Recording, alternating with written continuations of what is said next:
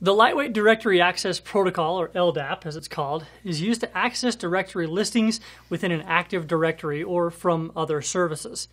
A directory is compiled in hierarchical or logical form, and it is suitable to attach it with the domain name system to allow quick lookup and fast resolution queries. The directory generally runs on port 389. And sometimes it is possible to query an LDAP service anonymously. The query can reveal information such as valid usernames that can be further used for performing attacks.